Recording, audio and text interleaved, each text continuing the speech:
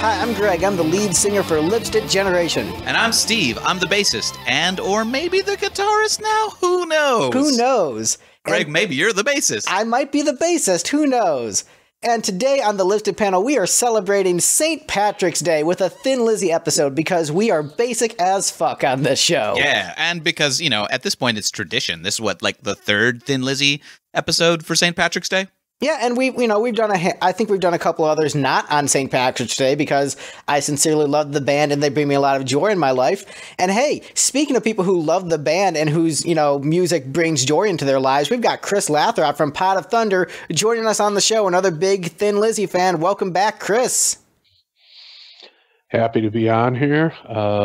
Favorite Thin Lizzy album of all time. So did you say Limp Bizkit? Resist the invite.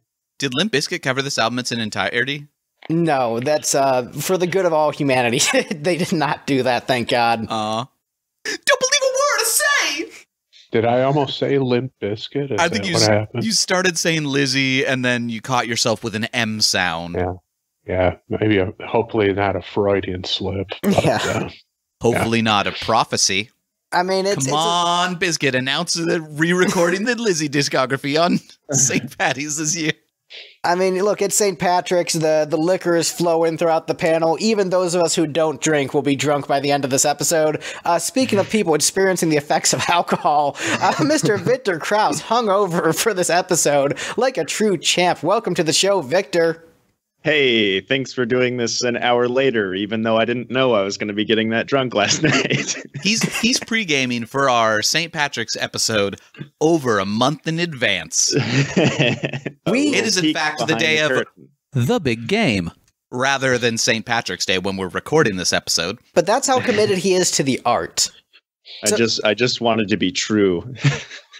Yeah, and we aren't starting an hour late because, Steve was out of town and had to have time to listen to the album. No, that's certainly not why we're starting an hour late. It's because we were respecting Victor's commitment to the craft. Mm-hmm. And I appreciate that. I drove 13 hours yesterday from Florida, which was plenty of time to listen to this album on a repeat. But you were listening to the Silmarillion instead because you're a nerd. And a random, ebook called Junkyard Cats that Amazon was like, please don't cancel your Audible subscription. This is free. I canceled my Audible subscription regardless. So plowing right past that, that reference that none of us understood, we're going to go around This is a podcast, Greg. Everybody knows what Audible is. Well, no, right, but they don't know that particular book. I don't think it matters. It's just some random book. All right. But yeah, Audible, great service. This podcast brought to you by Audible. I wish. So we have integrity. We only advertise services that come to mind that we want to mention. So Ferraris. So typically we begin our episodes by going around the panel and talk about our history with the subject at hand, which in this case would be Thin Lizzy's Johnny the Fox album. I want to start with Chris, since this is his favorite Thin Lizzy album. I want to go in order of how much I suspect people love the album. So I will go after Chris, and then Steve, and then Victor, because Victor, this is his first Lizzy episode, so he's the anomaly, so I'm going to have him go last. But Chris, let's start with you. Tell us a little bit about your history with this album and why you love it so much.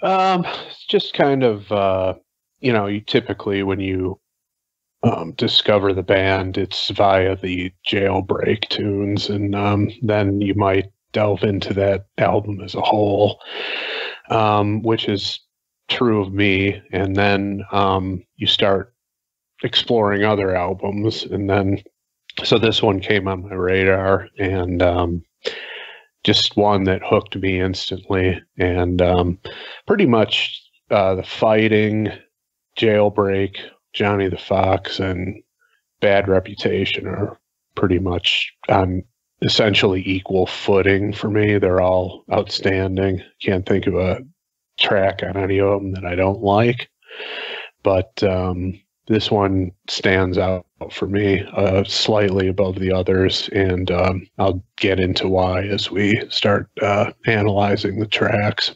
Yeah, and I'll go ahead and go next. So I discovered the band through I knew the Boys Are Back in Town and Jailbreak the songs, but I really discovered them through the Dedication single and that Greatest Hit CD. That was my introduction to the band. So The only song from this album I was familiar with before listening to the entire album was the single Don't Believe a Word. But this was actually the first full-length studio album I purchased by the band. My high school bassist and we would coordinate our music purchases together because it was the age of CDs and would rip each other CDs because we were broke teenagers. So he bought Jailbreak and I bought Johnny the Fox. But I bought Johnny the Fox before he bought Jailbreak. So that was the first Lizzy album that we listened to together.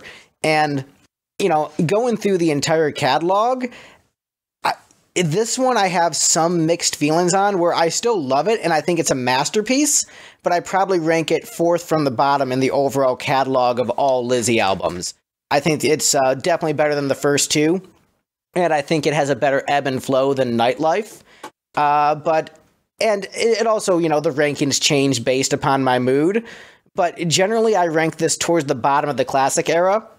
But the bottom of classic era, Thin Lizzy, is still one of the greatest albums of all time. So I'm a little bit conflicted on some of it, where I'm like, oh, I wish this was a little bit stronger.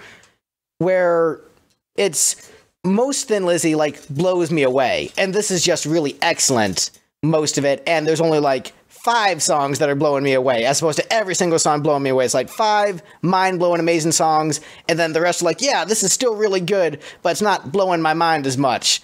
So still love it, but it's not quite the top tier of Lizzy for me, at least some of the cuts.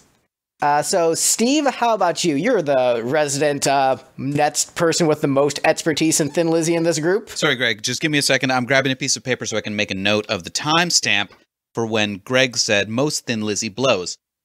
All right. Well, we're gonna go to Victor while Steve makes that, so he can use that drop on later episodes. You know it. Well, I've waxed poetic on previous episodes about how much I know about Kiss, and I think when it comes to Thin Lizzy, I might know 10 times as much.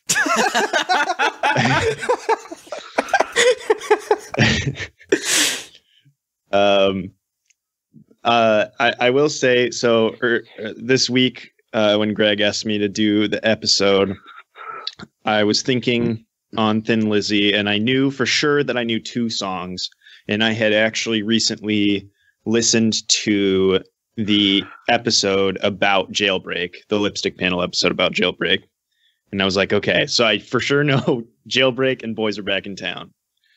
And then Greg also had me listen to his episode of Decibel Geek that he was on talking about Thin Lizzy, and I only got about halfway through it. I was going to finish it last night, but somebody put a lot of rum in my glass and kept putting it there after it was gone.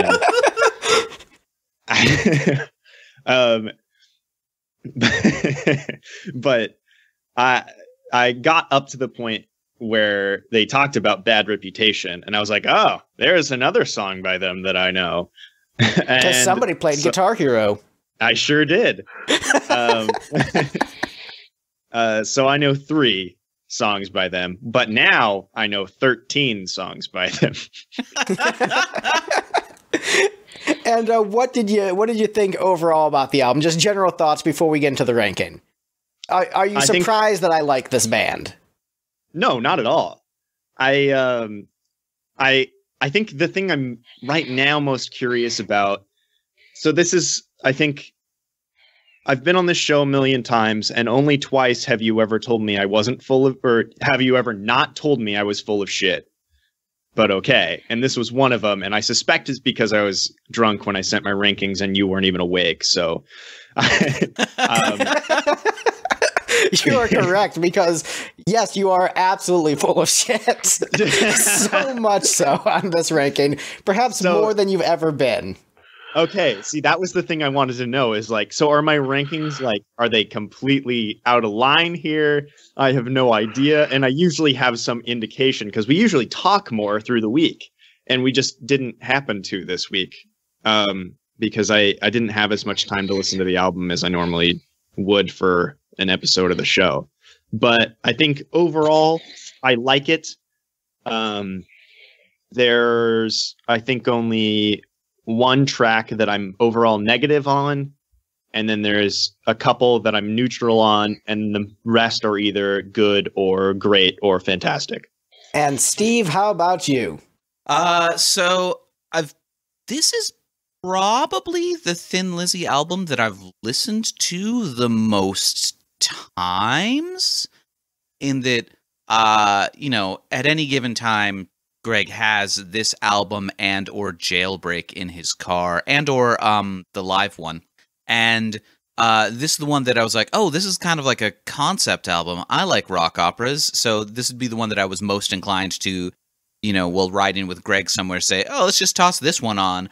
Plus, I listened to it twice in preparation for this episode, because a week ago on Friday, when I normally listen to the albums at work, I listened to this album, and then I was like, oh, shoot, I'm going to be in Florida for a week, and then frantically listen to the album one more time before we record the episode. So, I was vaguely familiar with it.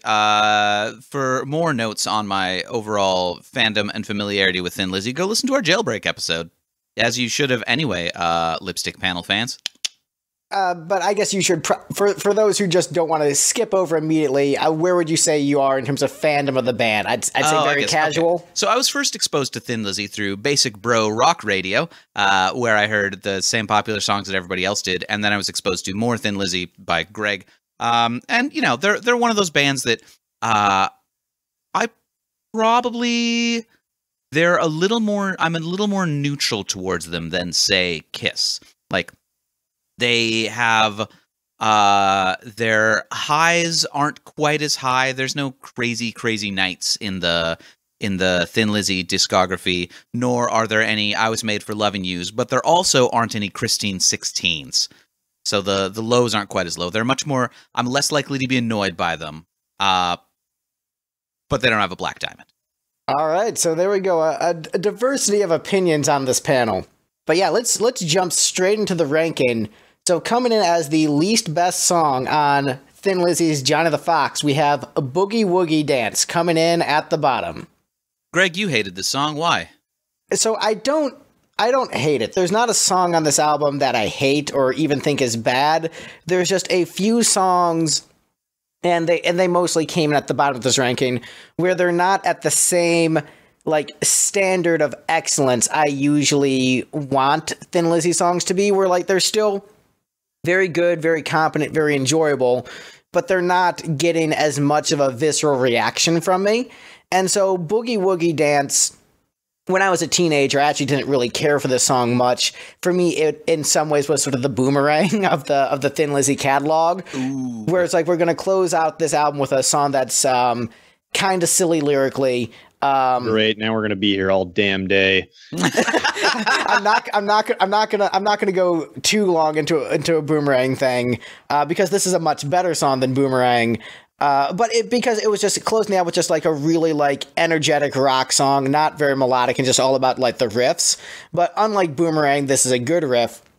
It does have this pummeling energy, and at this point in my life, I do love the song. It's just there are other Thin Lizzy songs that do intense syncopated rhythms, I think, in a more interesting way than this song. So there are other Lizzy songs that do the same kind of things better, with better lyrics on top of it.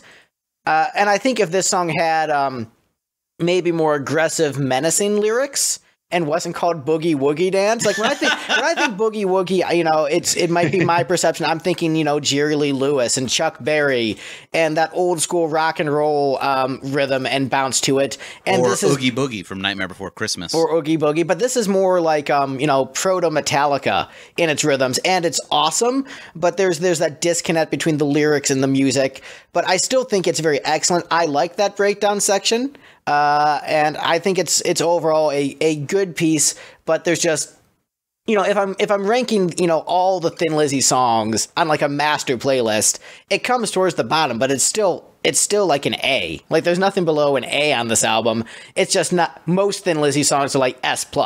So when I was reading up on this album a little bit while doing my research, I did see that some of the people involved in it, I forget exactly who, sort of felt like some of the songs on this album were a little bit undercooked.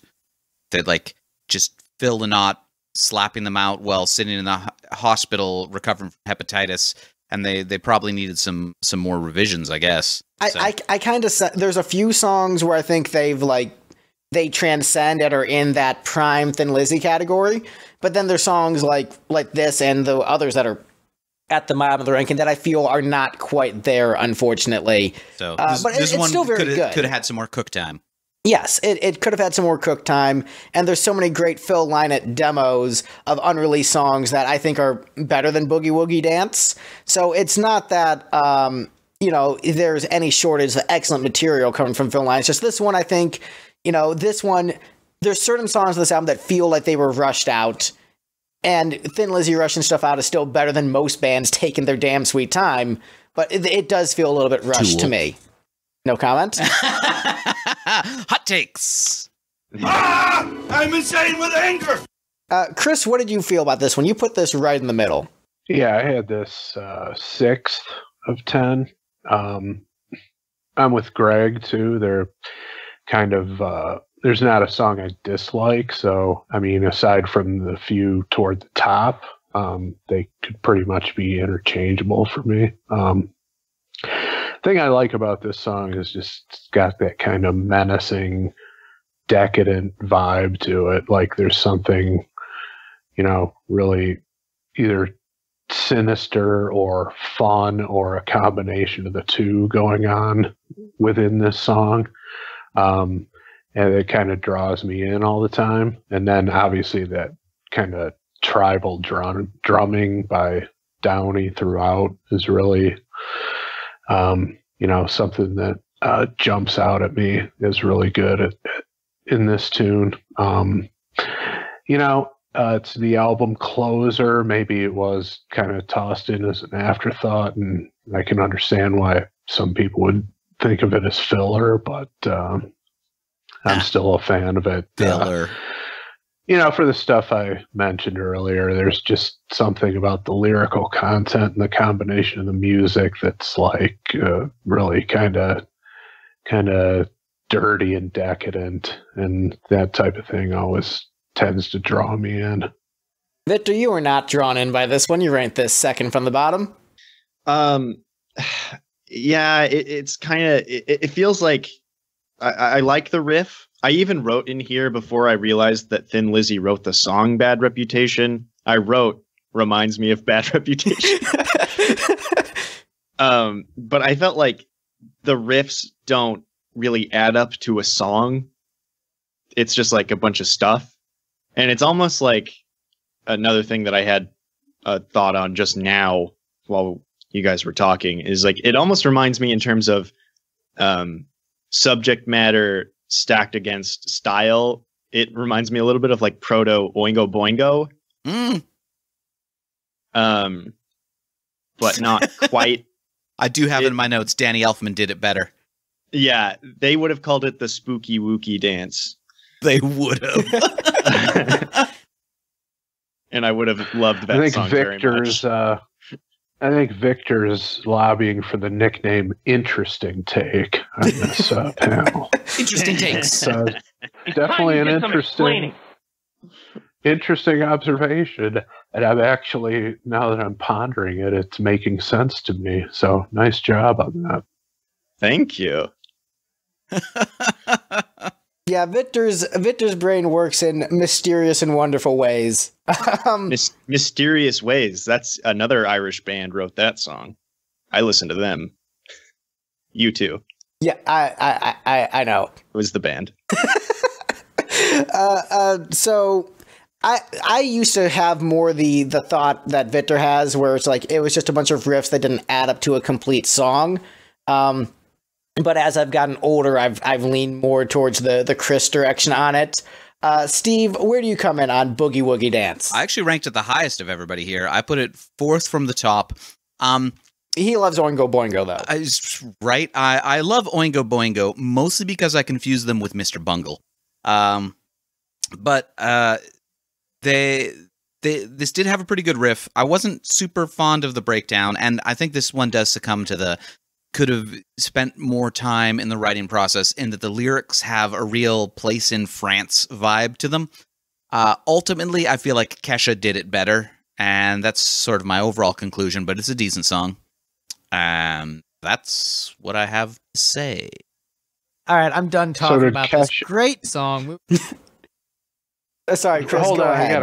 I got a question about the Kesha reference, which is also Kesha covered "Place in France" better than Thin Lizzy. Is my intention. Yeah, I know. That's my question, and I'm not drunk, but the way I'm latching on to some of these takes is making me feel like I'm drunk because there's no rational explanation for it. But, Chris was like, I'm not going to drink, but I'm going to go hang out with the lipstick panel and feel like I've been drinking. Yeah, living vicariously. No hangover that way. So did Kesha kind of expand on the whole ladies have no pants vibe of the Place in France lyricism? I believe she did it as there's a place downtown where the freaks all hang around. Literally, it was to the Place in France melody. That is a thing that emerged within this millennium, is people just sample Place in France in pop music sometimes. I did not know that. Yeah. Not sure I'm a fan of altering that lyric, but I don't think it matters what you do with it because it's a children's rhyme. You can't mess with the classics, man. I mean, Kesha's flying too close to the sun here. Right? You sometimes can. Like, you can maybe pull off throwing in a little bit of Ring Around the Rosie into like a metal song about death and disease. Yeah, that hasn't been done. I mean, it's definitely been done, but sometimes it can be pulled off. But like, just throwing like vulgar schoolyard rhymes into pop music is just like, what are you even doing? Yeah, what if people took vulgar schoolyard rhymes and then made them very wholesome? Right. I just feel like there needs to be more songs which include milk, lemonade, turn around and fudge is made as a lyric. I forgot about that one. That's a good one. I never emotionally matured past 13, so I remember it all. I remember everything. Man, this brings back a lot of memories. Keep them to yourself, Pops. The whole point of having France as the locale, though, is so you can follow it with the line, the ladies wear no pants. So I've usually heard it as where the naked ladies dance. I mean, that's even better. Sorry for the hijack. And the men don't care because they have no underwear. All right, so I think there's a hole in the wall. All right, so I think we've beaten this joke into the ground. Take that, joke. So next up on the list is we have the height of Victor's bullshit opinions on this episode. The #1 song on Victor's list is next up in the ranking. Oh my god. What? So Sweet Marie is next on the list. Victor? Wow. I mean, Victor, you were drunk. Not every I listened to this album like 5 times. And you were drunk every time? That's dedication to the bit. Yeah, and one of those times was at work, so... Don't you work at a liquor store? I do. That's why you were drunk. Yeah. Yeah, so Sweet Marie, second from the bottom on our list, but #1 on Victor's. #1 in Victor's heart. I know that it doesn't use very many chords, so that's something that's appealing to Victor. And also, there is not any Joey hitting the drums on this track, so that's also appealing to Victor. Yeah. 2 chords and no drums, I'm in! So, Victor, why don't you tell us why you love this track, other than 2 chords and no drums? So there's the 2 chords, but those chords, they're thick, they're juicy. And the melody that Phil is singing over it, I think, is like, it's not just like him singing a couple of notes over some nice chords. He's singing a very pleasing melody on its own, and then pairing it with those chords is just chef's kiss. I think I probably wrote 3 or 4 times in my notes here. It also, the guitar solo on this, there's a lot of very impressive guitar solos on this album. And this is the only one that's not like absolutely trying to rip your face off with shredding. This one is really, it's so much more interested in kind of the flow and the rhythm of the song itself and playing with the harmonic structure. And it's so beautiful and great. And you guys don't understand Thin Lizzy like I do. I feel like saying Thin Lizzy is trying to rip my face off with shredding in their solos is like the spiciest mayonnaise of takes. I mean, like, so spicy, you might have even put some black pepper into the mayonnaise rather than just salt and lemon. Yeah, but this one isn't. You're like, they didn't put the pepper in, just the right amount of salt and lemon. Yeah, chef's kiss. Yeah, but then they did it over them chords. Mama like, and I'm mama apparently. Well, this is like the fruit at the bottom yogurt of takes. Really, really edgy. This is the classy yogurt where they don't mention probiotics in the commercial, even if Jamie Lee Curtis is there. But there's still fruit at the bottom. But actually, I really appreciate that analysis, Victor. I think that was actually quite beautiful. This was a song that, you know, a high school Greg was not as into, but I've learned to appreciate over the years as I've just started listening to, like, more weird, like, East Indian influenced music. So, like, the sitar stuff isn't striking me as weird as it did when I was younger. The melody makes more sense to me. Why are you whining about sitar? The Beatles are your favorite band. Right, and some of those songs it took me a while to get into in comparison. Like, but I think this track, like it's weird for me where it crept up in my rankings a little bit. Where this used to be, you know, maybe the last place song on the album for me, but it ended up, you know, with my current mood ranking fourth from the bottom. So it's a great song. I do like the melody. I like the change of pace. And this is kind of a thing that Thin Lizzy never really did again. So it really stands out in their catalog. And a lot of these songs on this album, like they did once on this album and then never really revisited that style. So in that way, it's very cool. It's unique. And, you know, I rank it lower in terms of their overall catalog of ballads because I think there's just so many songs that just have stronger emotional pulls. There's so many better ballads on this album. I would say yes, there are better ballads on this album. But I enjoy it quite a bit, but I can understand why I wasn't into it when I was younger, but I do like it a lot now. Chris, you put this last place. What are your thoughts on Sweet Marie? Yeah, apologies to Victor because so far I'm actually liking him for, again, and some inexplicable reason. But again, I put this last because something had to go last. But I mean, I like the song. It's well done. It's for a ballad. I consider it to be one of their best. And you know, I agree that the guitar solo is very nicely executed. It would definitely be a Gorham solo, whereas Robbo tends to be a lot more aggressive and in your face. You know, Gorham brings that laid back SoCal vibe to the band, and this would be one of his better efforts.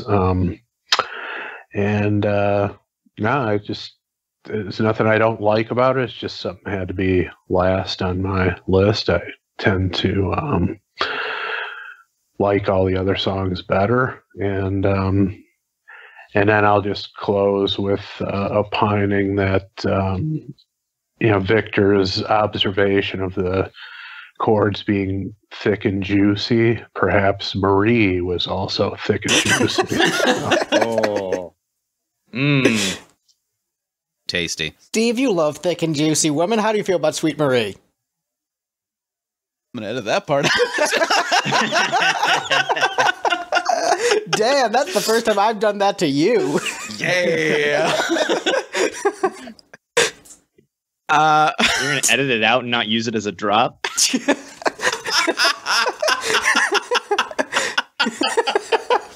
We shall see. We shall see. So I put this one second from the bottom just because you sort of go through the mental checklist of kind of a concept album, There's a nun involved. Sweet Mary. Yeah, Queensryche did it better. I'm not much one for ballads usually. This one's on the boring side of ballads, and Queensryche's guitar solo on their ballad rips your face off. And also throws in sex noises. I don't know if I'm as big of a fan of that part of things, but look, I just have one joke. All right, so it's a ballad that Steve finds boring, that he doesn't really remember too much what it sounds like. Right, yeah. Yet another joke about death, perplexing some, and just plain scaring most. All right, well, we'll just plow past that and move on to, next up in our ranking, Victor's least favorite song on the album. We've got Borderline next on the list. That is, I love your rankings on this show because they're never anything close to what the panel comes up with. And just the shock of where things end up in comparison to your ranking is always a joy. Like I always take notes. I put the ranking number to the right on my rankings on my document so I can know and so I can be mad later. He's just got like one of those boards with a bunch of like piece of yarn or felt yarn connecting everything, and like a huge conspiracy theory of, all right, Borderline, third from the bottom. What? Yeah, so I understand Joey hits the drums too much on this, and that's why you don't like it. Any other reasons why you don't like it other than too much drums? So there's a lot of songs on this album that I feel very specifically are like super proto-Metallica in the way that like specifically the guitars are arranged. With one main difference being the drumming in Thin Lizzy is a lot different from how Metallica is. I'm almost ready to make a value judgment and say I like the drumming in Thin Lizzy more. But so like Rocky, for example, feels very much like, okay, Metallica listened to this and jacked off a lot. And then, but then I feel like this song is proto a lot of music I really don't like. Like this feels like proto Stained. I would still take this over It's Been a While. Harsh. That's what it sounds like to me. As somebody who's literally had his salary paid by Stained at times, you're not wrong. They do suck. I would actually say this is a proto hair metal in a lot of ways. This is a proto hair metal power ballad in terms of the instrumentation and structure. If you think of where, Motley Crue and Poison and all those 80s hair bands, this is like a decade prior precursor, ahead of its time. Musically, there's obviously a lot of country influence in the song. I also put Lynyrd Skynyrd. Yeah, like kind of their more like Simple Man kind of stuff. Yeah, it falls sort of into that, the Skynyrd Simple Man kind of category, but also there's just in terms of like the lyricism and the vibe of it, there's elements of like, Willie Nelson and Johnny Cash just in the heartbreak and despair and the lyrics. It really has that mixture of country lyricism and really a country melody, which you don't really get in the 80s hair band power ballads. So it's essentially a country song with the instrumentation of an 80s rock ballad done by a 70s Irish hard rock band, which is a weird combination. I've had a number of people in Nashville tell me that they think this song would be really great if a country artist covered it and that it would be a potential country hit. I think that the chorus is not poppy enough to be a hit in the modern country market. But I think that prior to the early 90s, this could have been a country hit if covered by the right artist.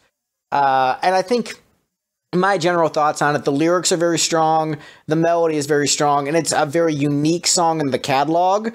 But because of its uniqueness, it's a little bit less melodically pleasing than other Lizzy ballads. But the emotion of the lyricism is very strong on this piece. And so I still love it a lot. I want like I just want the hooks to be like bigger and more melodic, and they're still excellent. But like I'm wanting that, that Bon Jovi chorus, and what I'm getting is a good country chorus, but it's different than what I typically want with this instrumentation. But it's still an excellent song. Hey Greg, I've got really good news for you in terms of just like Thin Lizzy writing a country song that's better than this one. Did you know that on the previous album they had a song called Cowboy Song? Oh, no way. What? No, yeah. Oh, that's sweet. I should go listen to that. Yeah. That's awesome. So most of these songs... I knew that. Most of Yeah, of course, you're the expert on this, Victor. So most of these songs, I have some sarcastic note about such and such did it better, where I note some version that came out at least 6 years later than this. This is the only one where I'm like, no, but Thin Lizzy did this one better previously. Oh, interesting. Yeah. I think you're right, Greg. I think a country variation on this would be also very good. Perhaps I would like it a lot more. Yeah, I think it's that weird comedy, because it is very unique what it's offering, like instrumentation-wise, for the era, with that kind of melody, that kind of lyric. Like, it does stand out very much as a very unique song. Now, Chris, you ranked this really high. You gave this 8 points out of a possible 10. So this has to be a little bit of a shocker to be this low on the ranking. Not much of a shocker, but none of our bullshit surprises Chris anymore. I had it third from the top. I'm a big fan of it. The emotion of it appeals to me, and I really love how you guys have talked about the country element. I mean, from the first time I heard it back in the 80s, it instantly registered to me that like you were saying, that if Garth Brooks did a cover of this, it would have been a hit. And I always kind of wanted that to happen, because that would have meant that the Phil Lynott estate and Philomena would have gotten a boatload of cash, which I hope they did for the Boys Are Back in Downtown placement, the Toys movie franchise. But, this would have been another one. And, I totally agree that had a country artist back during that time period latched onto this and released it, I think it would have been one of those kind of songs that, people would have been unfamiliar with it, so they would have thought it was an original song by that artist. And it's good to hear that like people actually in that industry in Nashville have that same opinion. So yeah, it's cool to hear you bring that up before I was going to bring it up, and then we're on the same page there. And I will also agree that Stained is awful. How this Aaron Lewis guy ever ascended beyond the level of McDonald's fry cook is a complete mystery to me.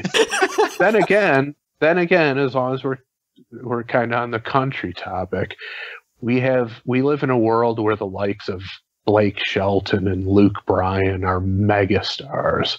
None of these guys, from my standpoint, possess any level of charisma. There's nothing about them that sets them apart from any regular schlub walking down the street. I just don't get it. So I'm with you guys on that take as well. Yeah, I mean, we've sort of discussed this on many an episode, but there is, I think, post the grunge revolution, in a lot of ways, this desire of, rock stars need to be normal people and just like everyone else, the desire of them wearing street clothes. And I think that a lot, like part of the appeal of a rock star is that you want them to be different. You don't want them to be your average Joe. You want to be able to connect with them in some way, but you want them to be unique and interesting, because otherwise, what's the point? And I feel like that applies with, a variety of the arts. Edgar Allan Poe is an interesting author, not because he's a standard normal guy. It's because he was like this weird, debauched, gothic, crazy fuck who was drunk all the time. Like, that's what makes these people interesting. You don't want them to be just average and normal, because you get kind of bland art. And with Thin Lizzy, these were a dynamic group of guys. Phil Lynott, one of the most original artists in hard rock. Brian Robertson, just a crazy motherfucker. Scott Gorham, just the epitome of cool and swagger. And then Brian Downey, just a really fascinating cat behind the drum kit. And so I think there is something lacking with rock stars having the mystique and cool. And it's harder in the internet age when you're trying to communicate with your fan base, and you want to come off as someone they can relate to. But I think there's a balance, and I think the balance has been tipped too far on the scales of just yeah, check me out in my flip flops on stage. No, fuck you. Wear something cool if you're going to be on stage. So it turns out that perhaps a big part of why Blake Shelton works is that he's entirely a manufactured thing. Dude doesn't even co-write his own songs. He appears on Garth Brooks and Gwen Stefani singles, doesn't write his own music. So, yeah, it's easy to take a generic-looking dude who can passably play an acoustic guitar and passably sing and put somebody else's words and music in front of him and a competent backing band and make that a successful thing. Who's that other guy you mentioned? Luke Bryan. Oh, yeah, Luke Bryan. I mean, it's just, I get not having any talent and being a manufacturer artist. Brian also appears to not co-write his own songs. Not even co-write. But I also get having a ton of charisma and personal magnetism. And have you been on FarmersOnly.com lately? And having that element and becoming a megastar. But if you lack both, like these guys do, how does it happen? I just don't get it. So he's got all his let's teeth. Get off of this. It's starting to raise my blood pressure, and at my age, that's not a good thing. Yeah, and Chris is drinking over there. He gets to be a sad drunk, and so we don't want to be talking about these sad country songs and have him get even more drunk out of his upsetness over the state of the music industry. So yeah, let's move on to the next song on the list. So this is my favorite ballad on the album. And I think this is much stronger than the other ballads, in my opinion. So next up on the list, we have Old Flame. This one is a more traditional Thin Lizzy ballad in terms of the melody, arrangement, and composition. And so maybe that's part of the reason why I like it more, is that it's yeah, this feels more like Lizzy. This is my comfort food. But lyrically, it's a really strong song that resonates with me hard, because I feel like anyone who has been in a relationship where there was a lot of potential for the future and then things didn't work out, you will always have a part of your soul that pines for that past lover. And even though you can recognize how they might have been unhealthy for you, and you recognize in the long run it's good you're not with them, there is still always going to be that small spark within your spirit, because, if you're someone who has given your heart to another person, I don't think, love can really die in that way. And so this song really captures that emotion so well. And, once again, the great ebb and flow of Lizzy albums, where there's the sensitivity and the vulnerability, but also the swagger. This is, Phil really letting that vulnerability out on record in a very catchy, well-written song that in many ways raises the overall quality of the album for me, because it does fit in so well with many other Lizzy ballads, and makes me appreciate this album even more when there's a song this great on it. So I love Old Flame. I think it's great, and I think it is crucial in the part of the album where it is, and that it really builds the appreciation of the record even more. Steve, why am I full of shit? Well, a couple points. First of all, your wife's not going to listen to this episode, right? Right, but I'm happily married, and I don't have any desire to get with past lovers. But I think you just happen to be pining for them. No, I'm not. Look, I think that there's a part of truth where just you reflect on what your life could have been. You're happy with the state of your current being, but you do still care about those people from your past in some small way. Secondly, that which slumbers may eternal lie, and given strange eons, even love may die. Yes, go on. I understood that reference. Thanks, Captain. No, I mean, I just I don't know. I didn't. This song was okay. It was decently written. Well, you don't have exes. That's why you don't get it. You're like, I've dated one person and I'm happy. Yeah. Right. Precisely. Anyway, this song was fine. It was decently melodic, but if I were to do a punchy EP version of this album, this would probably be the cutoff that doesn't make it, and Cowboy Line would be just above the cutoff. Maybe, depending on time constraints. If they're like, you need to drop another one, be like, okay, we can drop Borderline too. Well, Chris, you have a heart, so I assume you like this.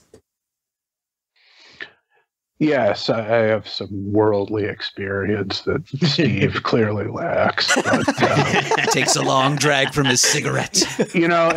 Again, I am not drunk, but I'm reacting as if I am, because Greg's analysis of it was 100% accurate and equal to mine, which should be frightening to both of us. But anytime you and I agree, that's just a bad sign for the universe. I like that you call his analysis equal right after calling it great. You're like, Greg's analysis was great. Mine is equally great and identical, in fact, so it doesn't need to be restated. Did I say it was great? I guess it's great. You didn't, but you implied spot on. But, it's bouncier than Sweet Marie, a little more up tempo. It's kind of got that sort of whimsical feel to it, and like Greg said, it's that demonstration of vulnerability that's like the opposite side of the coin from the immense, swagger and confidence and cocksure attitude that these guys put out in a lot of their other material. So yeah, I'm a fan of it. And Victor, you ranked this pretty high because it's a ballad, so go on. Oh, me and my ballads. I actually do like this song a lot. I think the only thing that kind of bugs me about it is I don't know if it's just like what I happen to be listening to it on, or if it's something just in the mix itself, or if it was just a limitation of the time. I think the riff, kind of the main riff going on through the song, is so good and cool, but the way that it sort of I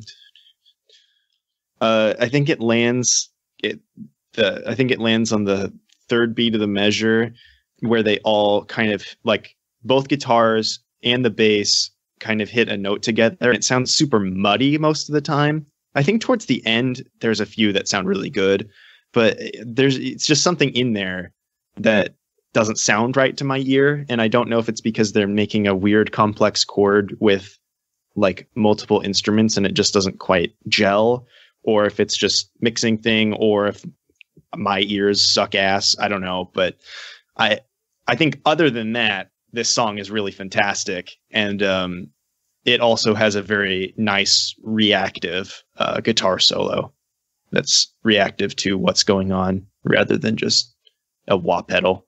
I actually will agree with you that I think of the classic era Lizzy album, so with the classic lineup of Gorham and Robertson, I think this is probably the muddiest out of all those albums, where, I think all the other albums just have more clarity in the production.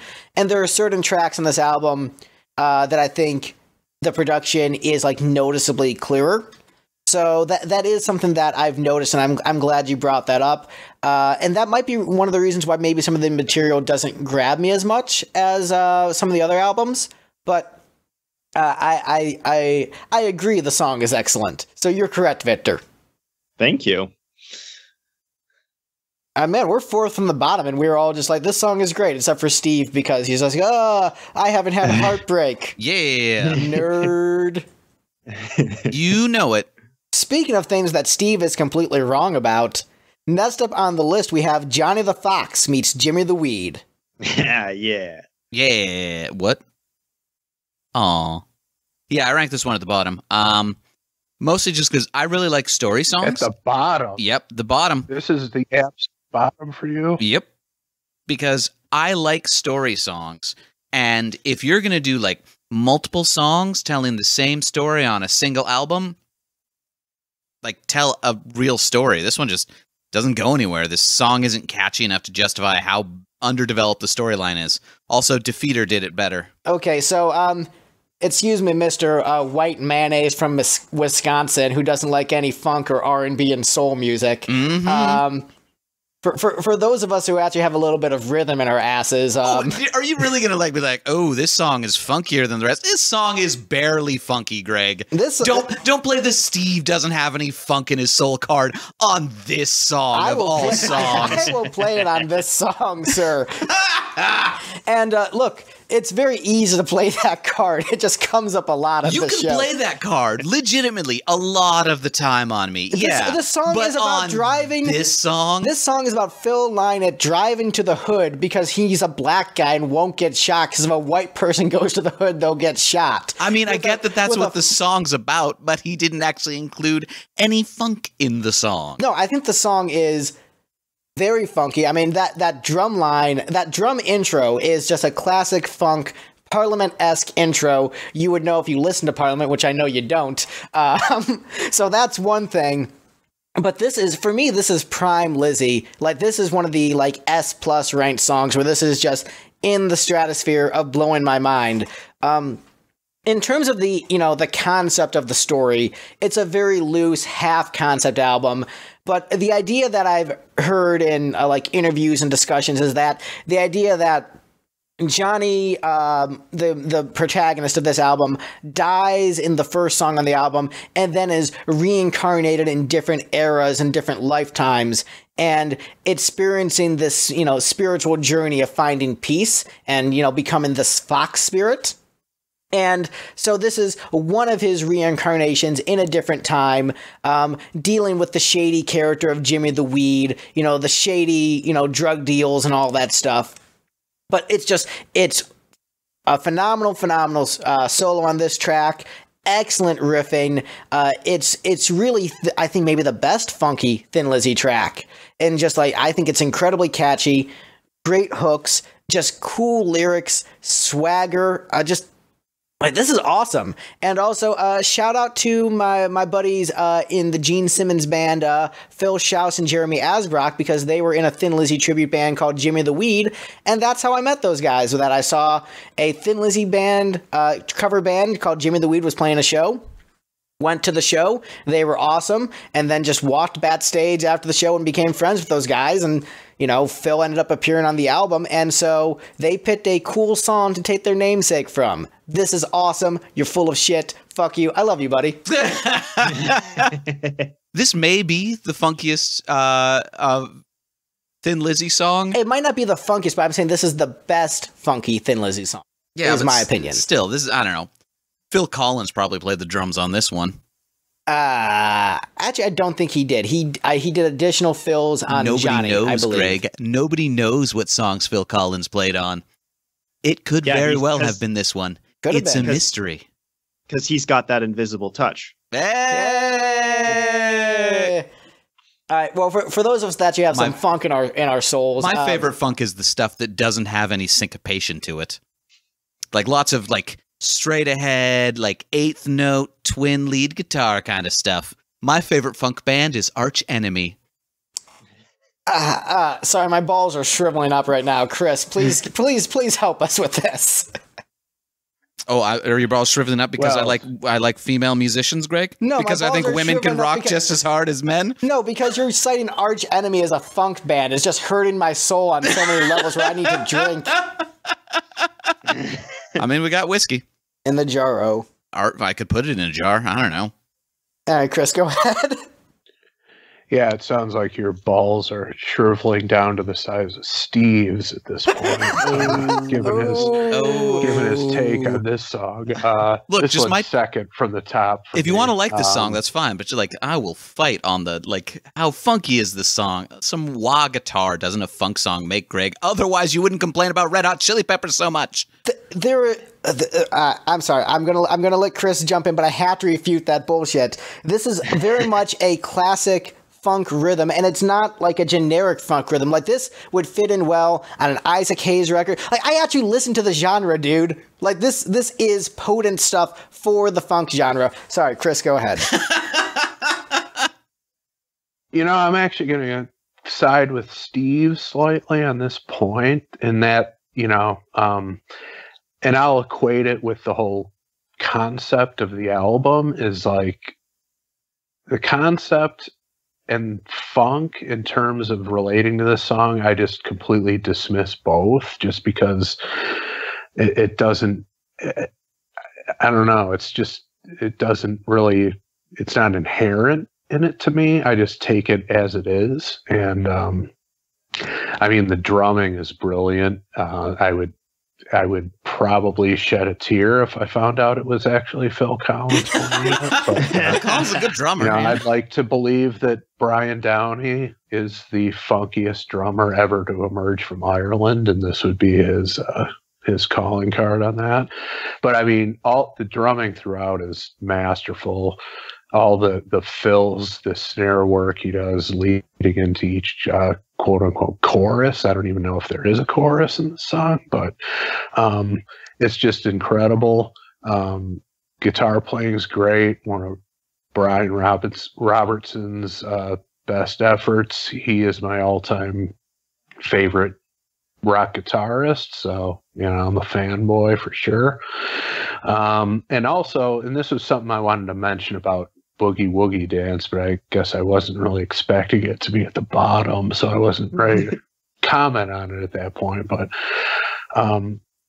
it's got that dirty, sort of decadent vibe to it, and in that way, I kind of equate it to a lot of the deep cuts from the early ZZ Top catalog, specifically Precious and Grace, if you've ever heard that song. It's just got this dirty, decadent vibe to it that I like. And yeah, like I said, second from the top for me. Big fan of this one. Victor, you put it right in the middle. It's basically in the middle of the ranking. It's in the exact spot I put it in. Aha! Congratulations. I did it. It's the one song I've ranked that's close to where it ended up. I love the intro of this so much, but after that it kind of just becomes like he's just sort of talking and there's riffs happening, which I'm not against. It's just like really weird, especially in the context of the album being so otherwise like pretty standard structure stuff for the most part. And then to have this, I do love it though, because it's just so weird. And when I make albums, I try and have weird shit happen in them. And this fills that quota. I do like it. I like it a lot. But I think the only part that really sticks with me is him going, Johnny the Fox. I mean, which is awesome. It's awesome. But I think the entire atmosphere that this sets up, I think, is very cool. And I do like what this does for the narrative of the album. I don't think that every song on this album actually fits into the narrative. Like, if you really fudge it, you can make a narrative out of this album, which we will do as a tradition for whenever we do a concept album. So we will do our figuring out the story based upon our ranking. But like, for me, this is prime Lizzy. This is one of the standout cuts in the catalog. Period. Like, yeah, this is S plus plus. Like, this is a masterpiece. I love it. Really no complaints with this one whatsoever. I don't know, Prodigy did it better. I was trying to look up drum tabs for it, and I found a page that listed everybody that sampled it. And this was the drum beat for Prodigy's Breathe. Funky. All right, well, I'm just going to plow past that bullshit. And Prodigy were good. They're fine. They're fine. They're the Kiss of dance music. When I think of funky bands, I think of the Prodigy. Track, Greg. Dangerous road. Greg, are you drunk? so drunk right now. Drunk on power. Don't let Steve lure you down a Prodigy path. Let's right the ship. I honestly do like the song Breathe. It's good. Breathe with me. All right, well, next up on the list, we have a song that was ranked very high by both Chris and Victor. So the two of you, the two Skype guests, unifying on this track, and then Steve and I ranked this towards the bottom. We've got Rocky next on the list. Whoa, Greg, towards the bottom. Now, I know what you're thinking. Greg, you love the Rocky movies, and Thin Lizzy wrote a song called Rocky. Therefore, you should love exactly this. I mean, that does sound very on brand. I'm a little surprised it didn't turn out this way. The song is not about Rocky Balboa, but instead about a rocker named Rocky, who is unfortunately a less interesting character than Rocky Balboa, and melodically, it is not as strong as some of the other pieces on the album. I do like that it's introducing another character to the story, but ultimately I don't think Rocky comes back into the story in any way, and so I'm disappointed that it's not about Rocky Balboa. I'm disappointed the character doesn't come back, and I'm disappointed the melody isn't better, but it's still great riffs, great gritty vocal delivery, phenomenal solo section, just really great, like the different sections of the solo are just excellent. But I think this song sort of encompasses some of the problems I have with Johnny the Fox as a whole, in that I love Johnny the Fox, but I don't love it as a follow-up to Jailbreak, because I think what Lizzy really needed to do was to have like a couple really strong pop singles to keep the momentum from The Boys Are Back in Town and to really achieve that next level of success in the United States. And when you compare this to Jailbreak as an album, it's just, Angel from the Coast is a much stronger track too. And like, I want it to be like, catchier and more poppy. And instead they're going the route of being more rocking and aggressive and experimental.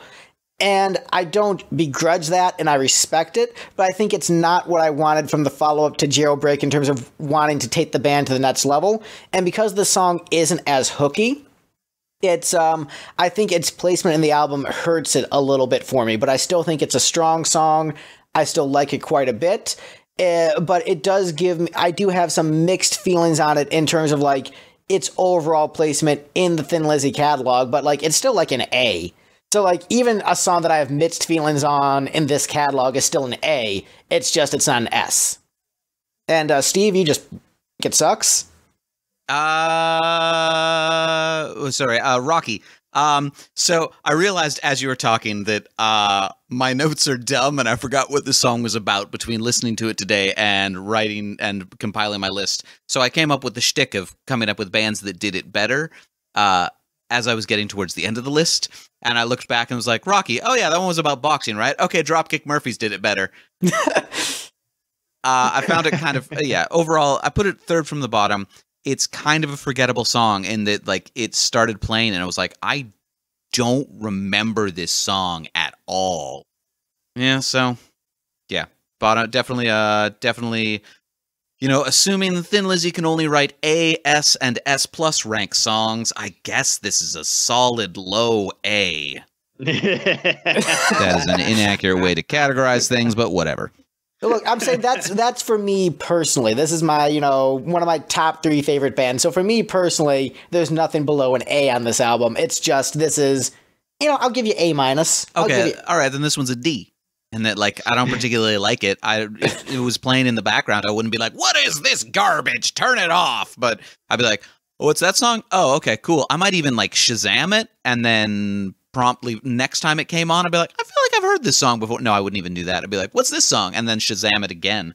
But hey, it's good enough that you'd Shazam it. Maybe. So, Victor, this was your number 2 ranked song. I think... this is one that I will agree it's not super catchy, and I almost wish they were doing sort of I'm gonna go here, something that REM does a lot in the first couple. There we go. Only play 2 chords, not play drums. No, Mumble in their first couple of albums, not their 12th album, where they'll do a verse and then a pre-chorus, and then instead of going to the chorus, they go back and do another verse and a pre-chorus. So then when you get to the chorus, you're like, oh God, yes. And I was kind of hoping that the song was going to do that, but it turns out that the chorus is just not that much of an evolution from the verse. But then you get to that instrumental break, and that fucking bow,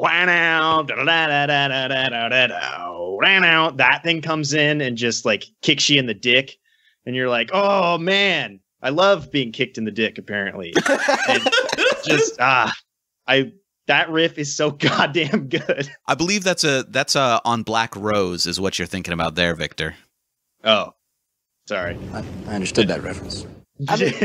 I mean, yes, Thin Lizzy dicking around on a major scale. That's on all the albums, Steve. No, I was referencing the song S&M, Greg. Oh, Victor likes being kicked in the dick. That was a good reference. It was a deep cut. That was man. That's my favorite Thin Lizzy album. I just wasn't on the ball with that. You weren't. Whoa. Yeah, I think that I think you encompass what you said there is the way I feel about a lot of these songs. Is that a lot of the choruses feel like a great pre-chorus, and I want to get to that awesome chorus, and maybe that's what's lacking on this album for me. And I know that not every song needs to be a pop single. I get that, but I think just, where Thin Lizzy ended up in the overall rock pantheon, I really wanted that momentum to keep going, and I think it doesn't keep up with this track in particular from where they left off. But Chris, this is your favorite track from the album, so obviously you love the song. Yeah, I have it number one mainly because it's my favorite guitar solo of all time. Just the composition, the build, the swagger of it, the whole thing is perfection. And, I'm with Victor that when you combine that solo with that riff underneath it, it's just, doesn't get much better than that for me. But I agree with you, Greg, that this is probably the type of album that after Jailbreak, they turn this into the record company and they're like, what is this? I'm frankly surprised they released it without being kicked back to them and say, where's the hit? Where's the next Boys Are Back in Town? I mean, I don't know what went into that decision-making process, but you're totally right. They, in a variety of ways, just completely short-circuited their momentum from what is still a staple of classic rock radio. So, it's just one of those things that, I don't know, they just kind of did themselves in. Destiny wasn't on their side, go down the list of things, but there were several ways that they kind of short-circuited themselves. I mean, the boys got to leave town before they can come back. Damn it, Steve.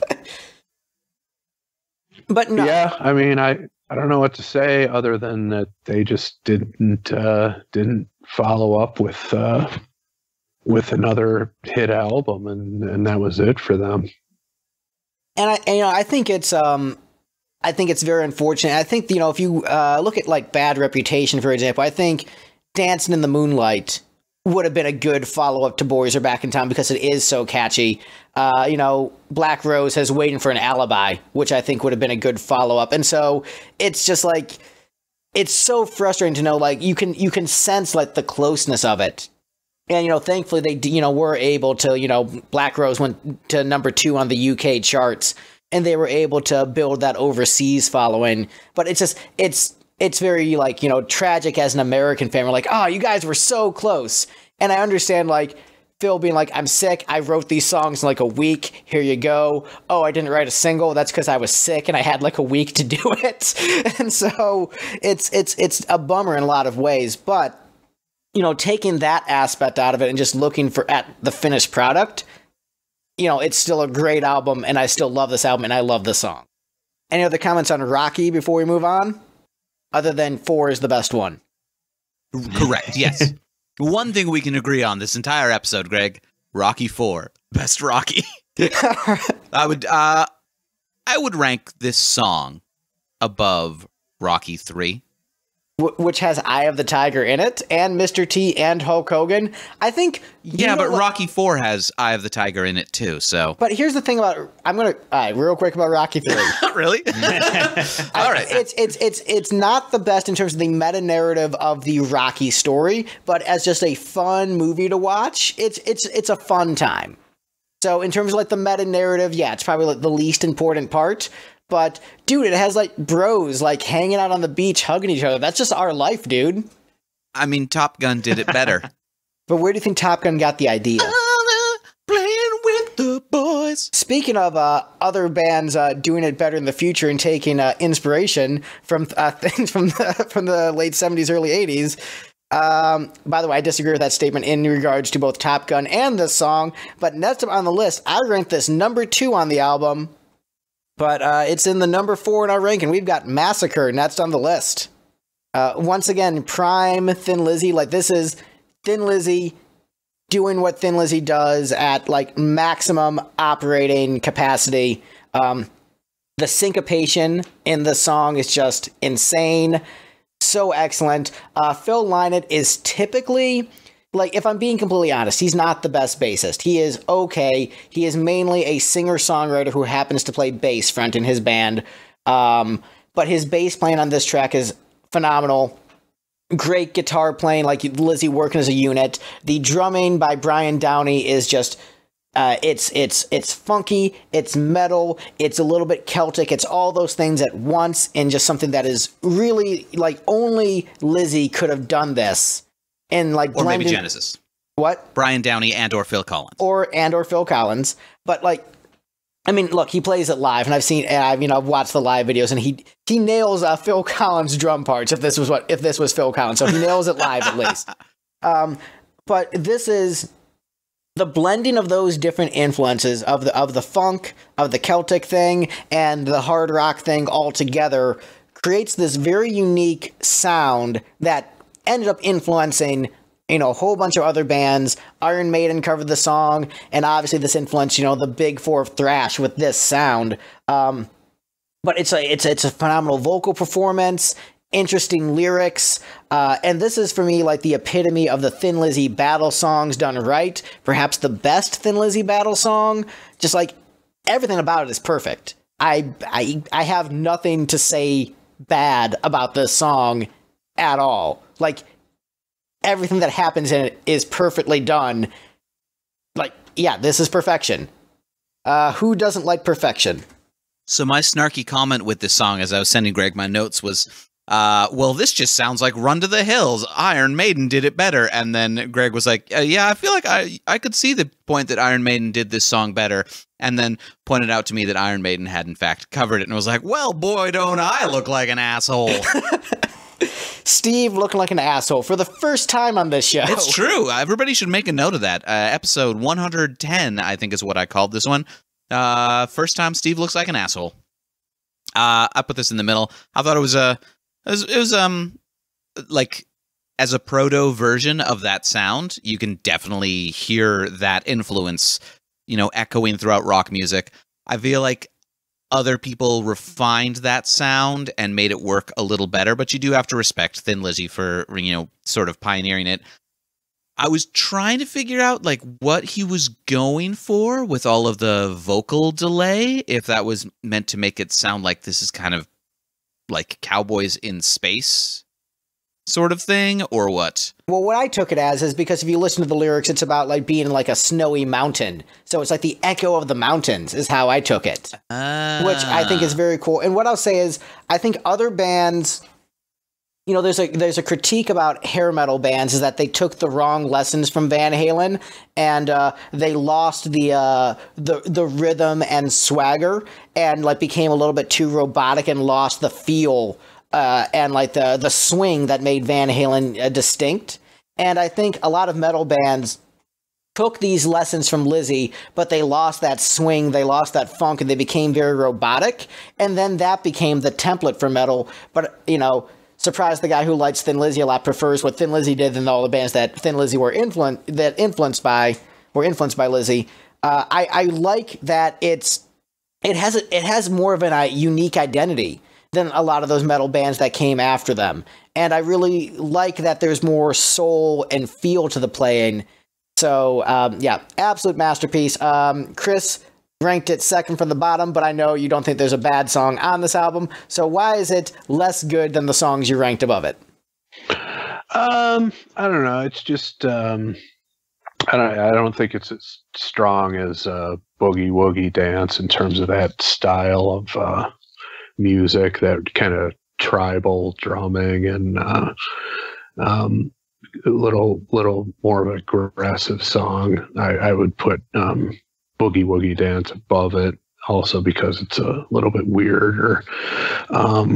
Also, I kind of also, and this is not a negative necessarily, but this song is, to me, is kind of like the antithesis of Cowboy Song from the previous album. You know, when I hear lyrics like 600 unknown heroes killed like sleeping buffalo, you know, I think of like the cowboys and Indians battling, you know, in the late 1800s. And so whereas Cowboy Song is a more whimsical, wistful look at the Wild West, this is kind of delving into, you know, the sort of darker side of it. So I just always thought that was kind of an interesting flip side of that.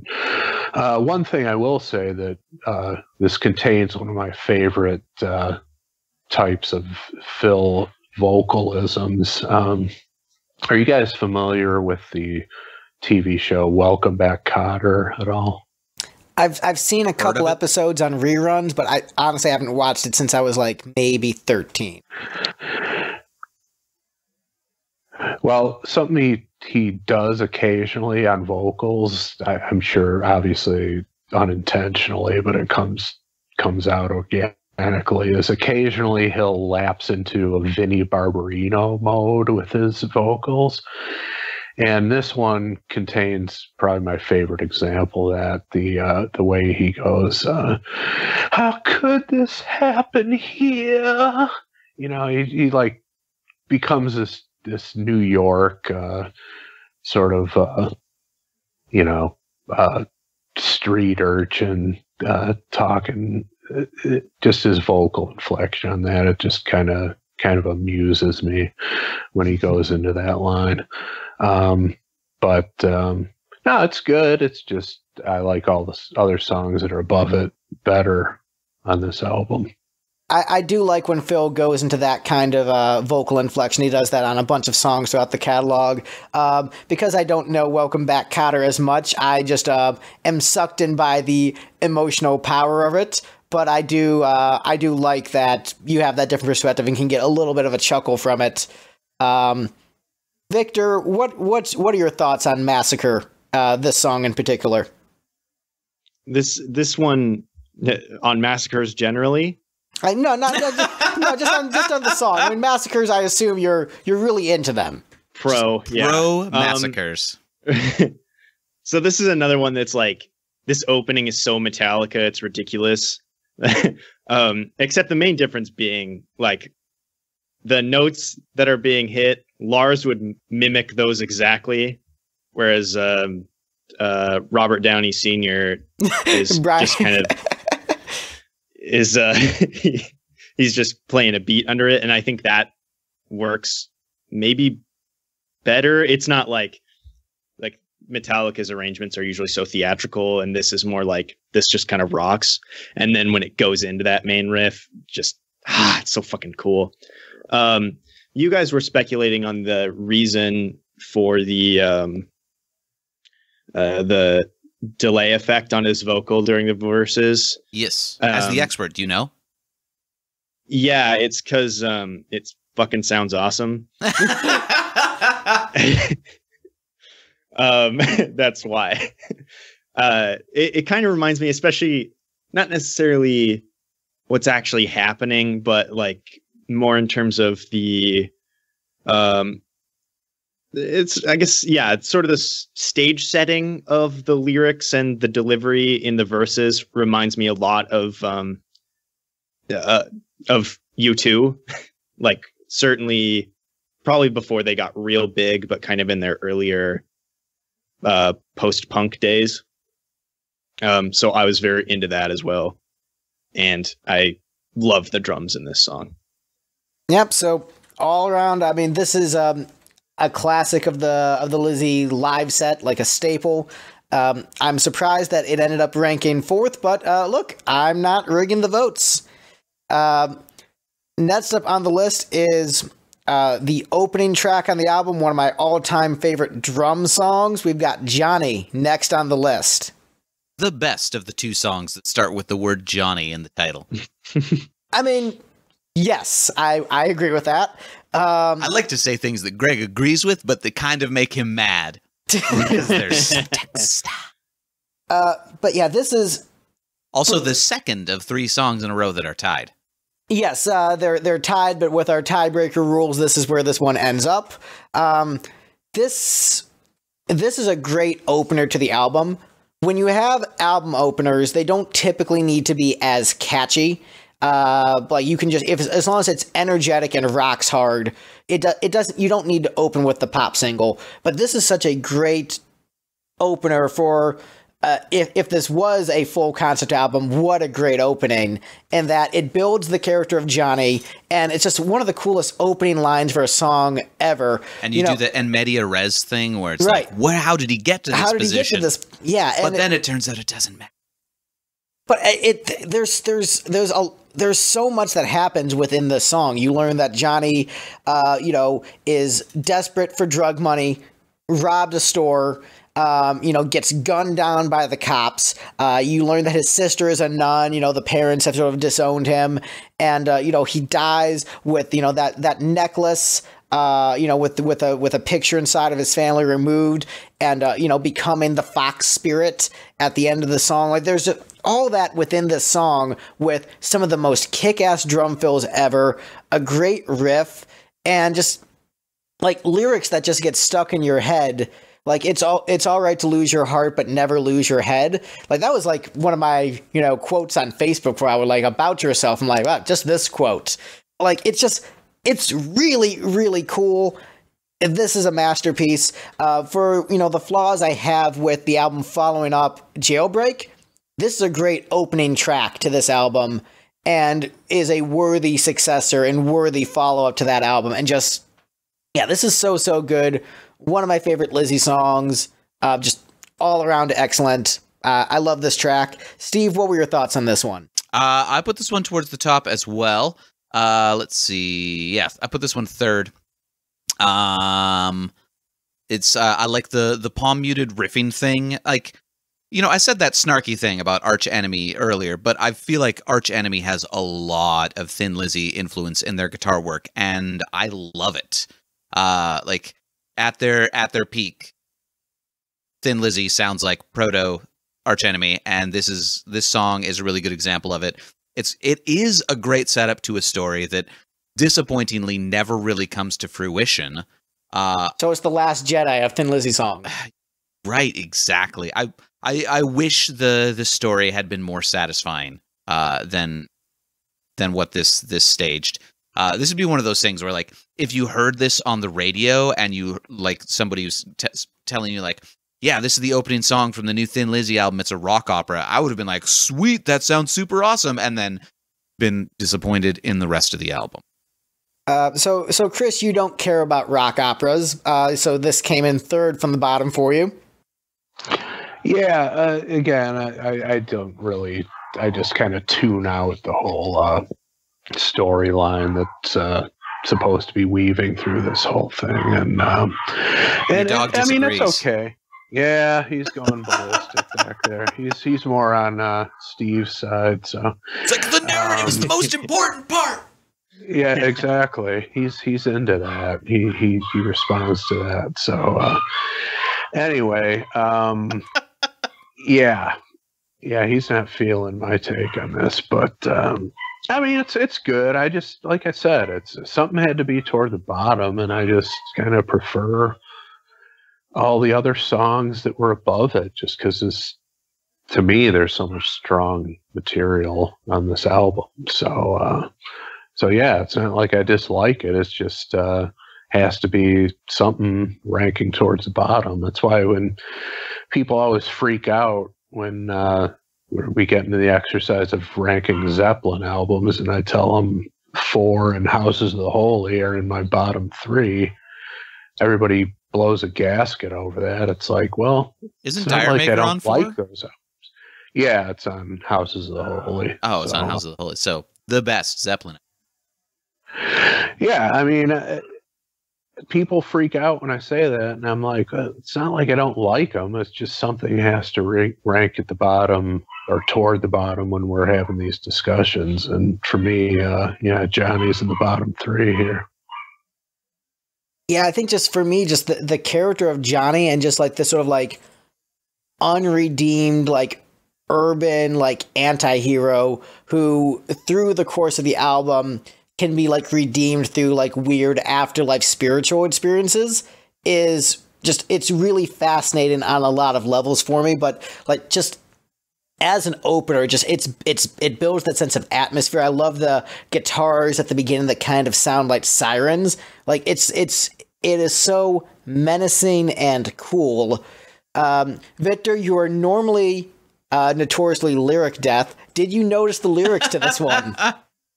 I noticed the part where they said, "Oh, Johnny." Came up a few times. And I kind of recall him robbing a place, but other than that, not really. That it was interesting to hear you guys talk about there being sort of a meta narrative here, and then that meta narrative ends up being like some combination of Cloud Atlas and Enter the Void. Wow, deep cut. So that would have been cool. I'd love to hear that album too. This song, I think, is like the chorus is great, the drums are great, but the solos on this song, they're like very impressive, but they don't really stick with me. Like his guitar sound is really cool, but the solo itself doesn't feel that interesting other than being pretty technical. But I don't have a ton more about this song. What kind of an impression did this give you? So you'd only really heard Jailbreak and Boys Are Back in Town, and then later you discovered you remembered Bad Reputation. But like, what did this make you feel like the kind of album you were getting into? What kind of like first impression did this set for you? Because this is your first Lizzy album. Yeah. It did set like, he kind of does this storytelling thing that reminds me a little bit of like, I haven't listened to a lot of Bruce Springsteen. It reminds me a little bit of that. It reminds me a little bit of, like to bring up U2 again, not just because of the Irish thing, but like they both do a little bit of storytelling a lot of times. So those two things kind of stuck out. But then there's like, these guys can fucking rip. So that was cool. And I was very excited. And then when like the 1-2 punch of this and Rocky, I think set me up for an album that ended up being very different. But I hearing this song, I was very pleased with what I was about to get into. It wasn't like when you listen to One for All, where you're like, oh no. It was not like that at all. Well, hey, we're at the number 2 song in the ranking. So next up on the list, we've got Fool's Gold. So happy. All right, I forgot I got the top 3 exactly right. Yeah, you did. So happy St. Patrick's Day, because there's nothing more Irish than Phil Lynott talking about the potato famine at the start of a song. It's aggressively Irish. It is so Irish. And then the next track was Johnny the Fox meets Jimmy the Weed. But guys, I'm black too. Just to make sure. But yeah, that is so... He's just dealing potatoes in the bad part of Dublin. Fool's Gold. It's almost like if you had a computer algorithm write a Thin Lizzy song, this is what it would come up with. We're just like, we're going to have some ringing out power chords. We're going to have some guitar harmonies. We're going to have some lyrics vaguely about the American West, but also we need to make it super Irish. I just sub something Irish at the beginning of the song. And then we're going to rip off a Pat Benatar riff. Yeah, wow. What Pat Benatar song are you saying it's ripping off? Hit Me With Your Best Shot. Isn't that after this? Yes, Greg, that's the joke. Oh, got it. I actually do have like meaningful insight on this song, and that like so Phil wrote most of this album in a hospital bed after his first North American tour got, cut short by him contracting hepatitis, right? And so he writes this song, which is all about people going to America to seek their fortunes and how, may or may not always work out for them while he's back in, presumably Ireland. I'm not exactly sure where. The UK, I believe. Back at somewhere in the UK, recovering from his failed attempts to go to America to pursue his fortune. Like there's probably one of the deepest songs on the album for that. Yeah, it's sort of weird where in some ways it feels like it's very sincere, but in other ways it feels almost a little bit like autopilot in the writing of like the chord structure, where it's been done on so many other Lizzy songs. I think ultimately better on a lot of the other Lizzy songs that follow the same sort of structure, but great lyrics, great leads, and even if it is like prototypical Lizzy, it is prototypical Lizzy in their prime, and even if it's like kind of tired Thin Lizzy in their prime, it's still Thin Lizzy in their prime doing all the Lizzyisms that you love. This might be my favorite solo on the record. I believe this is a Scott Gorham solo because it seems to be more melodically structured and less about wagging your dick around, which there's room for both, but I tend to prefer the more melodic solos, and that you really get that from this track. But yeah, it's really cool lyrics. And, maybe Johnny was, going to America after the potato famine in one of his many lives. So... there's like 3 of them listed in this song. Maybe what this is, it's like JoJo's Bizarre Adventure, where JoJo isn't one character, but an entire line of characters named JoJo. So maybe there's Johnny, his son, Johnny the Second, Johnny the Third. So maybe this is Johnny's Bizarre Adventure. I think half of the JoJos are named Johnny, aren't they? Yes. So maybe this is just JoJo's Bizarre Adventure. So this is just a JoJo's Bizarre Adventure fanfic. Right. JoJo did it better. It's fair. Victor, what did you think of Fool's Gold? I really love the chorus of this and can kind of take or leave the rest of it. But I love kind of the uneven harmonies and the riff during the chorus, but I don't really remember anything else that happens in the song aside from the opening voiceover done by a pirate character.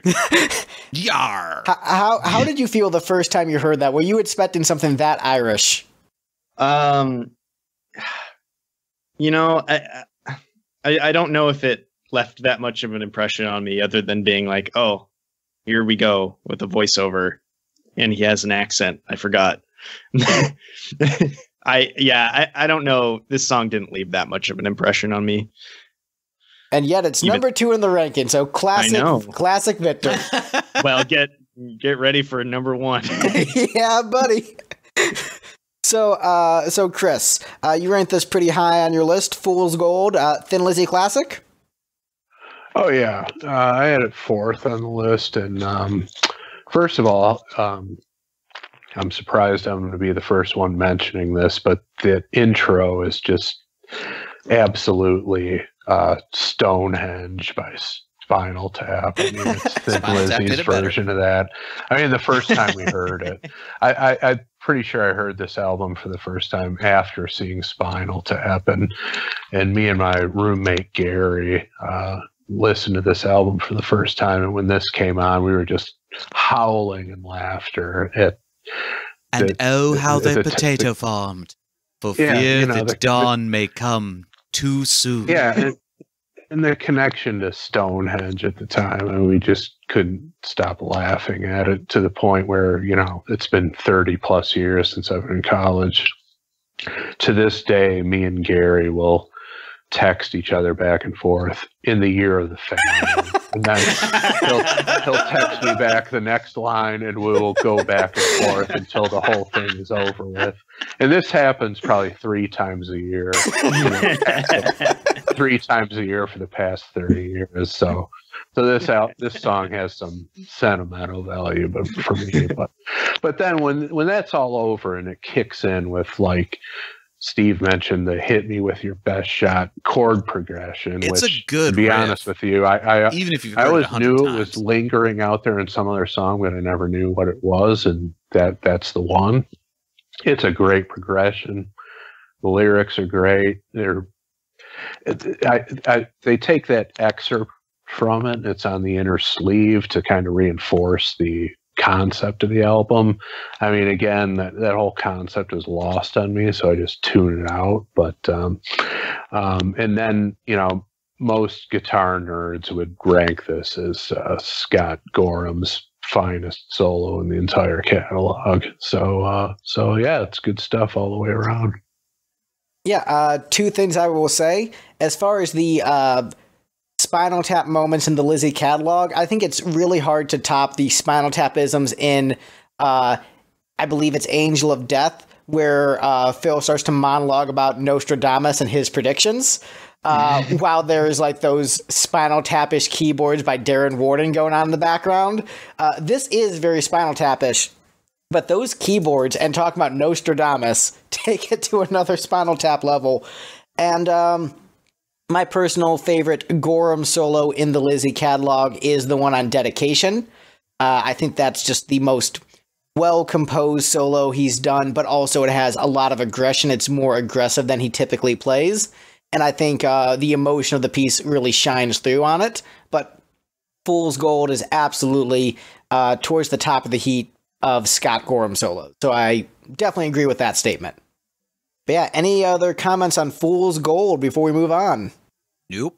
All right, so before we get to the number 1 song in the ranking, we have to figure out the narrative of this story in order of our ranking. So, Victor, you ready to do this? Yeah, I was thinking about this throughout, and there's a couple that I think that I can help with, but I'm excited to do it together.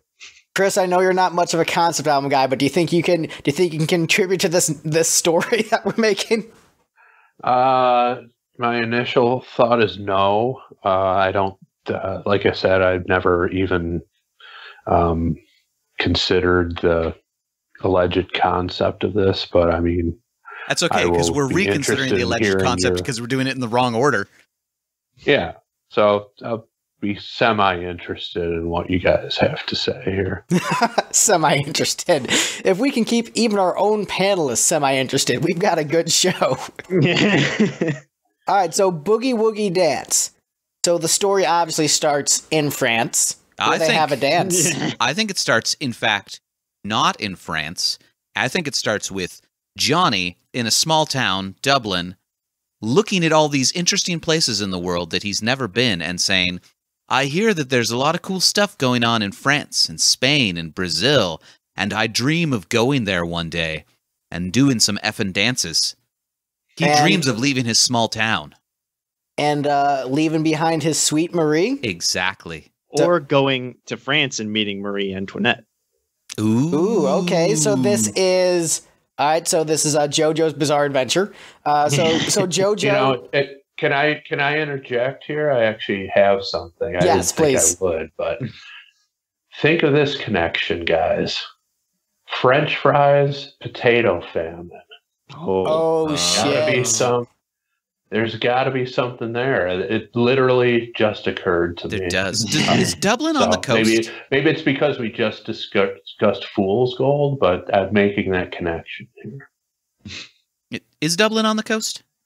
I don't believe it is, but I'm not certain. I thought it was more inland, but I don't know. Maybe he's somewhere in rural Ireland, like along the coast, where he can leave Sweet Marie with the seashells staring plaintively into the sea as he sails away to seek his fortune where there are maybe more potatoes. All right, so I think I got it. So he's seeking to go to France to learn how to cook some French fries, unaware that the potato famine is coming later on. Ooh. So it's like it's very, very, very bittersweet. But we'll get to that later. So he goes to France, meets Sweet Marie, but then decides it doesn't work out with Sweet Marie, so he goes to America and just drinks alone because he's sad. Yeah, everything's falling apart. So he left Sweet Marie on the coast of France to try his fortune again in America. And he's just he's reflecting on his old flame, Sweet Marie. And that's when he falls in with Jimmy the Weed. Let me interject again something that's occurring to me. Mm-hmm. Remember when I made the analogy between Aaron Lewis and the fry cook? All right,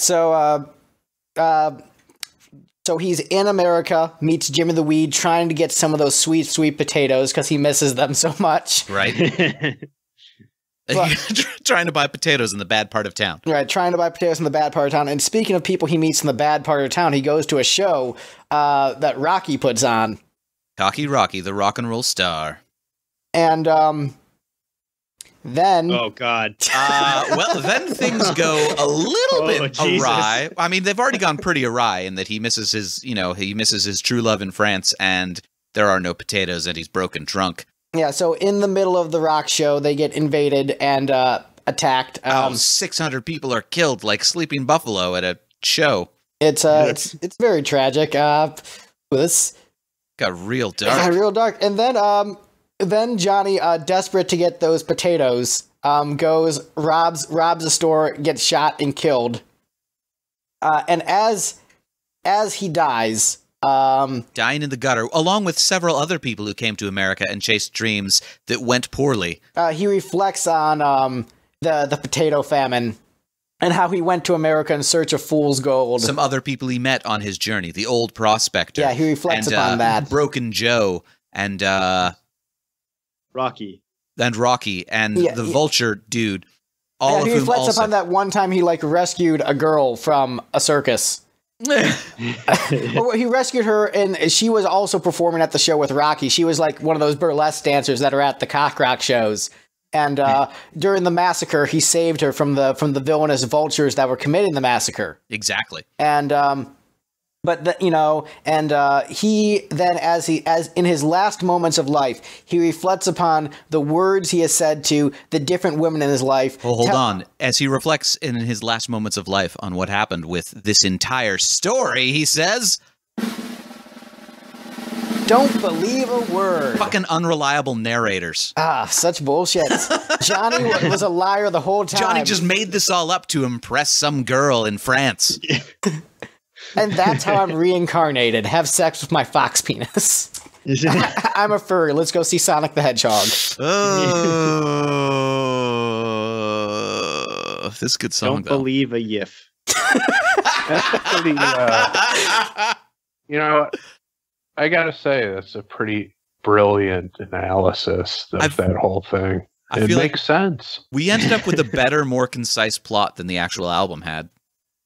I think that's happened almost every time we've done this on this show. It's true. It's almost as if every album that we do an episode on that is quote-unquote a rock opera was kind of incoherent and thrown together in a way that did not reinforce the narrative. We need to do your favorite album, The Wall. The Wall episode is going to be very long, just so we can be wrong for once. Yeah. I was an asshole for the first time today, and then later on we can be wrong. Right. But yeah, don't believe a word. Standout cut from the album, standout cut in the catalog. I would say this is Brian Robertson's single greatest contribution to the band is this song, and that the original that Phil wrote was like an acoustic 12-bar blues song.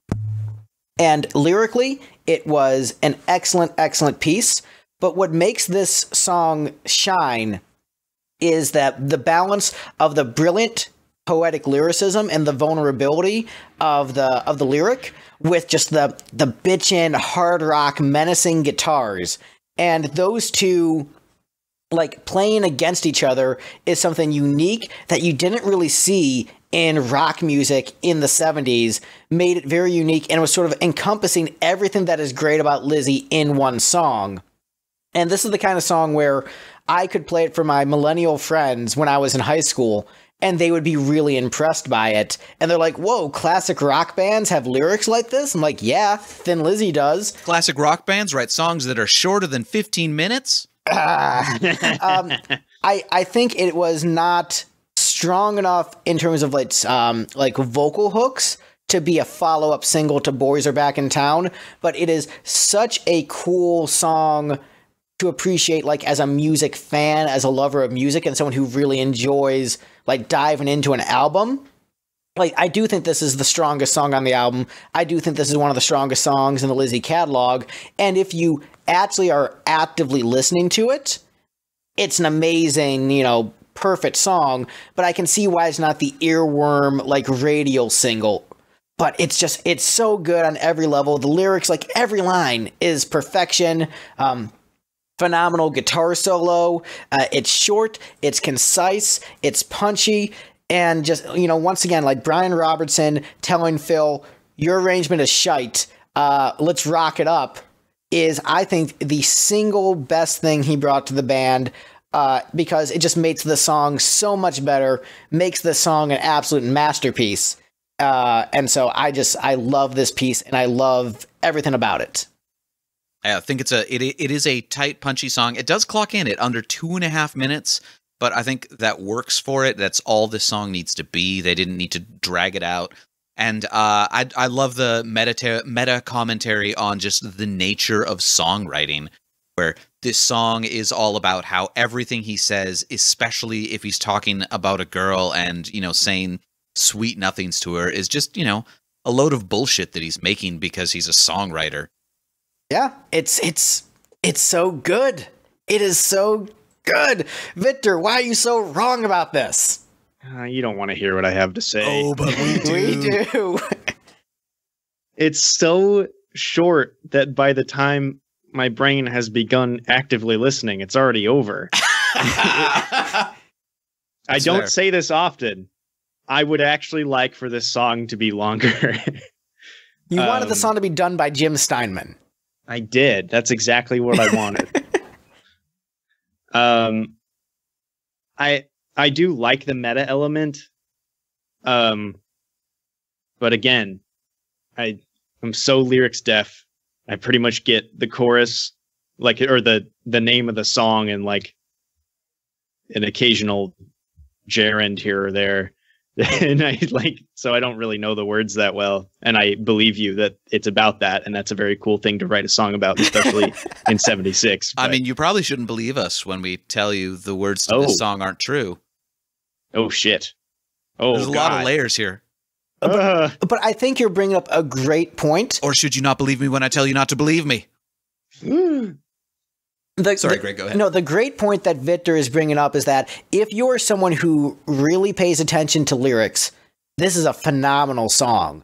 But if you are lyrics deaf, this song is just kind of like an, you know, middle of the road song on the album, or low mids in Victor's case. And I think that's why it didn't succeed as a single, because the general music populace, no offense, Victor, is stupid and doesn't pay attention to lyrics. You're not totally. You're not. I don't think you're stupid, because you notice a lot of. You're a musician. You know a lot of the intricacies of the chord changes and structure, and you pay attention to things.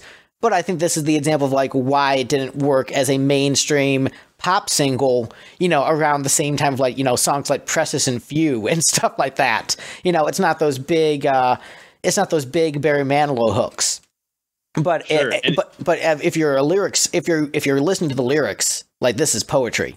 Def Leppard covered this song in 2006. Yeah, they did, and it was fine. Wow, the cover of the album that they did it for looks like a School of Rock, Disney's High School Musical. Yeah, that album was remarkably fine. I mean, imagine a Def Leppard album in 2006 being underwhelming. What? I mean, it was... How could that happen? It was good. It just... look, you'd think covering Thin Lizzy and T-Rex on the same album would make me more excited, but... You'd think it would, yes. Chris, are you surprised at all that this was what won the ranking?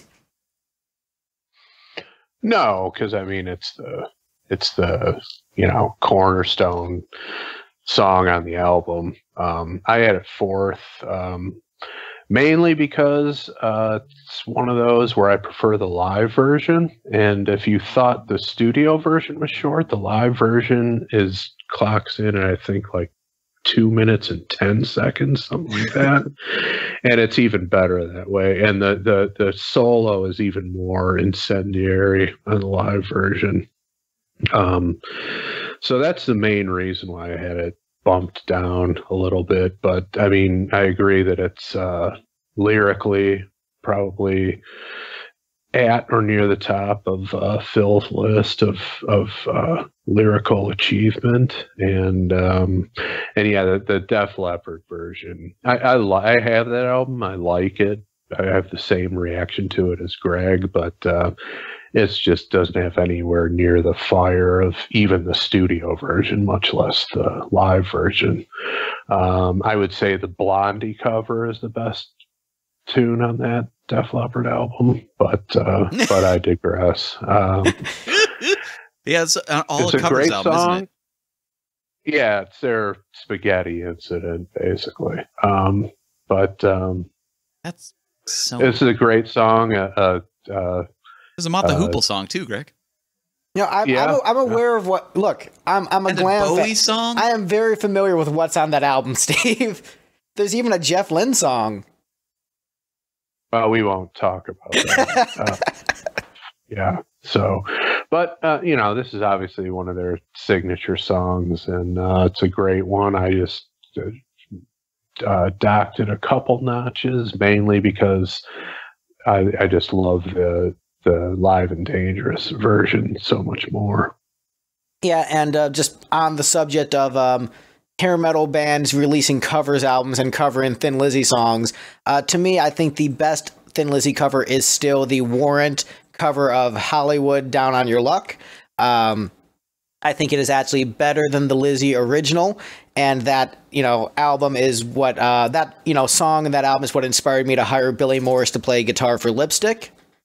Just a really phenomenal, potent cover of a great Lizzy song. But don't believe a word back to this album. I mean, it's one of my favorite Lizzy songs. It's everything I love about the band, in under 3 minutes. And it's one of those songs that will impress, the sensitive millennial types. Like this was one of the songs where, like, every time I played it for a friend and we were actively listening, they were impressed. This was one of the Lizzy songs that worked pretty much every time for the lyric-minded millennials. But yeah, so that is our ranking of Johnny the Fox.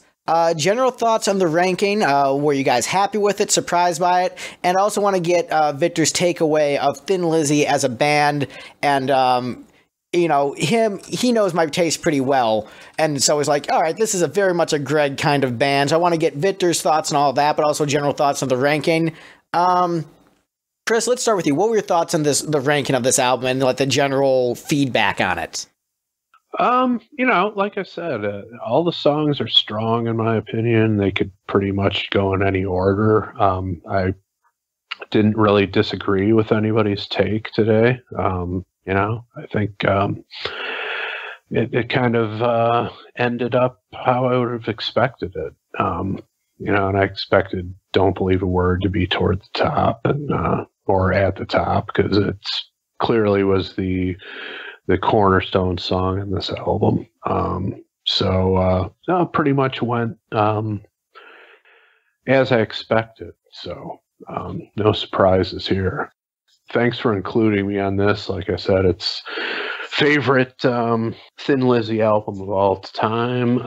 Greatest guitar solo of all time is on it. So I was happy to get the invitation.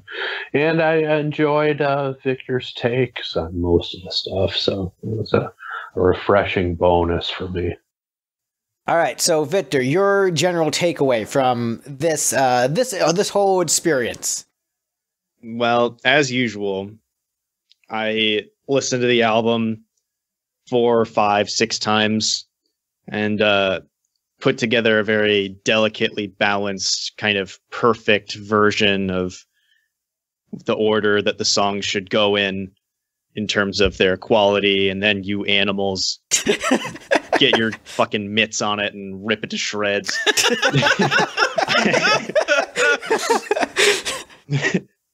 But this is a band that has like this kind of potent substance. There is something about being a band from Ireland that, I don't know, maybe it's just a country of poets and like people with a lot to say. And I was very interested to hear a lot of the takes on what the songs are about and the way they go about them. And then the fact that they could play some sick riffs and shred over it didn't hurt either. This is certainly a band I'm willing to go through the catalog on, because even though I don't think I fully love this album, I could see myself finding a Lizzy album that's for me. And part of that, I think, Greg, we were talking earlier, some of it might be rushed production stuff. And I could see a Thin Lizzy that has more time to get their shit together could really blow me away. Yeah, because I mean, this, in my opinion, we talked about earlier, this is, fourth from the bottom in the overall catalog. And so if I'm saying this is like the bottom, like I would say, imagine what the rest is in comparison. We're like, yeah, this is the one where like they were rushed and didn't have the time to refine it. And if it's this impressive when they're like rushed and just shoving it out, I think that sort of speaks to like the kind of stuff you could get into. And so I think that's the highest of praise, because there was a part of me that was a little bit worried. We're like, I love Johnny the Fox, but I don't know if it's necessarily the best Thin Lizzy album to start with because of all the things we mentioned about not necessarily having the strong single, the rush production, kind of some of the muddy sounds of the album. But the fact that this album was strong enough where you could get past those things and you're like, I'm interested in checking out more, is hugely impressive. And I am very much looking forward to hearing like what you think of other albums in the catalog. So yeah, that's about as much of a win as you could possibly get on one of these. Steve, this is the second Lizzy album you've done a deep dive into. How would you say it compares to Jailbreak, and just general thoughts on it? All right. And I guess you're looking at Black Rose right now, so you know that one pretty well. Right. I was just looking at it. I was like, I know like 4 songs off that album, and they're pretty good. Why are we doing these inferior Thin Lizzy albums? Well, St. Patrick's Day and Potato Famine. All right. And also because it's Chris's favorite Lizzy album, and I knew he would offer some good insight, so I was thinking about what guests can I get? And so that's why it seemed like, it's a good one. That's fair. I think overall, I think, again, Thin Lizzy albums overall. Sorry, what was the question? Just general thoughts. So you can compare this to other Thin Lizzy albums. You mentioned how the band is more maybe consistent than Kiss. Yeah. So Kiss will have like some S rank songs for you and some Fs, and there's going to be there's huge peaks and valleys. And then Thin Lizzy, you're never going to get a song on Crazy Nights level, but you're also not going to get a Boomerang either. It's all going to be like good, competent, consistent. Yeah, it's mostly all like C's to A minuses, where like honestly there isn't. The only Thin Lizzy song that really gets on my nerves is "The Boys Are Back in Town," and that's mostly due to the meta of the song rather than the song itself. Like Cassville, Wisconsin sucks. Don't go back to town, boys. But I digress. I think. Well, then REM is the band for you. Go back to Rockville. I think like this song, this album has some pretty decent standout tracks. I think the top half of the album is pretty strong. The bottom half of the album is pretty forgettable, and I'm uninterested in it. So in that regard, I feel like I'm pretty pleased with fact that I basically called the top half of the album in order, and got the bottom half of the album completely in the wrong order as compared to Greg, who did the opposite for the most part, other than Don't Believe a Word. Yeah, this album's not going to enter heavy rotation, but not the sort of thing that I go out of my way to avoid. Yeah, I mean, it's a weird like, this is an album, I think it's great, but it's not the album I would force upon most friends trying to get them into Lizzy. I think there are stronger places to start. But I think that it's still good and it has a lot of merit. Victor, where can people find you online? Oh, they can find me at the Victastic K on Twitter and under the name James Gameboy on Patreon, Spotify, and Bandcamp.